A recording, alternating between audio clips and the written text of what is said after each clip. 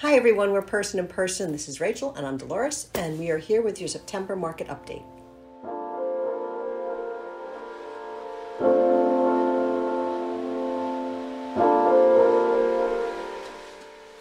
What's going on in Newburyport, Rachel? Yeah, so for the month of September, 21 sold, 935,000 was the average list price. The average sale price was 900,000.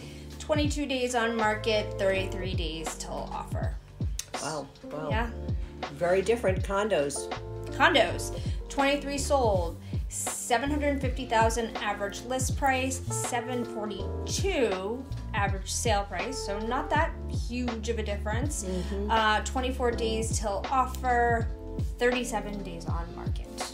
So in the wonderful town of Newbury, 5 homes sold. And what was the sale price over there, Rachel? So the average list price was $1,069,000. The average sale price was $1,103,000.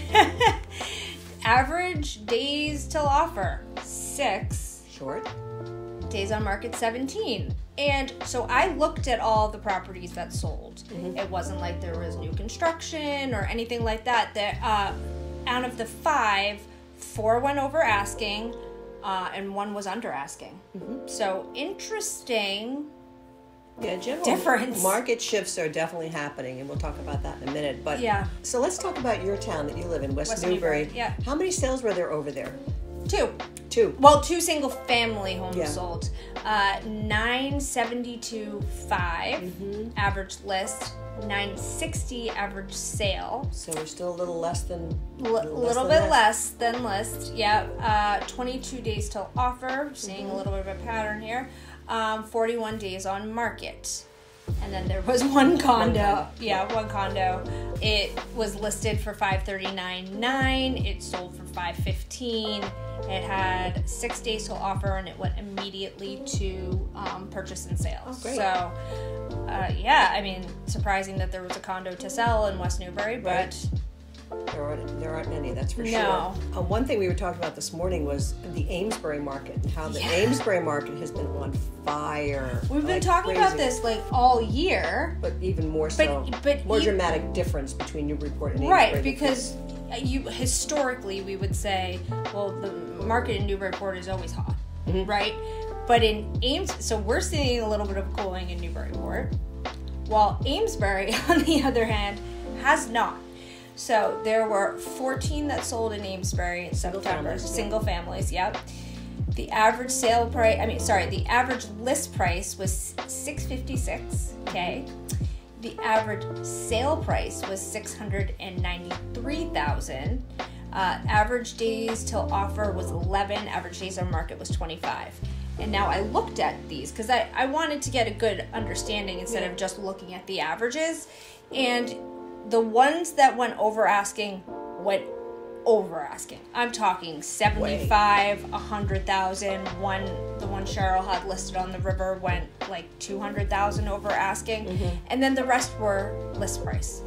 Yeah. They went for list price. So it was, kind of a combination of holy cow and.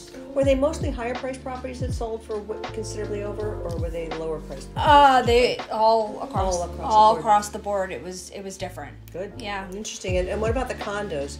There's going to be a ton of closings over there in December and January with our dear friend and colleague Chris Horan building the beautiful church property. Yeah, right downtown on Main Street. Right downtown, but not many have closed. I don't think any have closed yet. No, so, December looking at for delivery. 8 condos have sold in Amesbury, and talk about the pricing there, Rich. Yeah, so $436 was the average list price.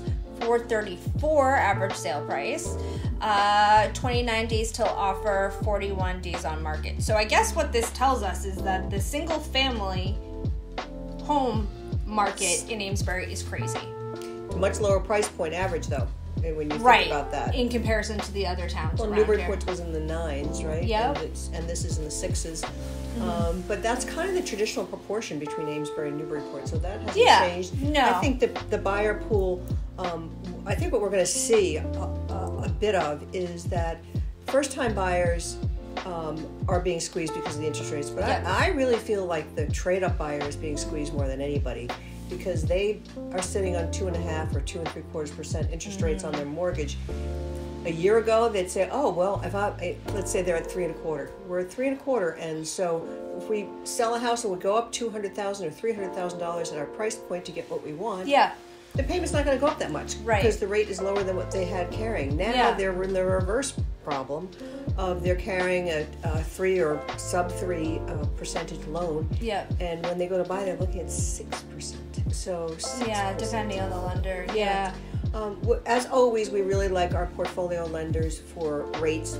Those are things like the Institution for Savings, Bangor Bank, Salem 5. Yeah. Those are the banks that are lending you their own money. Yeah. So there's an advantage to those, but they also always usually carry a high credit score requirement. So your mortgage lenders are super creative, and those are the people like Monument and Fairway that are going to turn around and say, well, this is a program you can work with that's going to help you in your particular situation. Yeah, for sure. Yeah, so that's a big shift.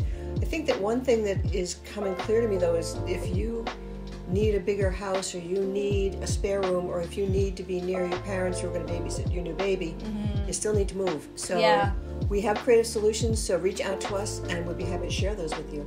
Yeah. Thanks so much, and have a great October.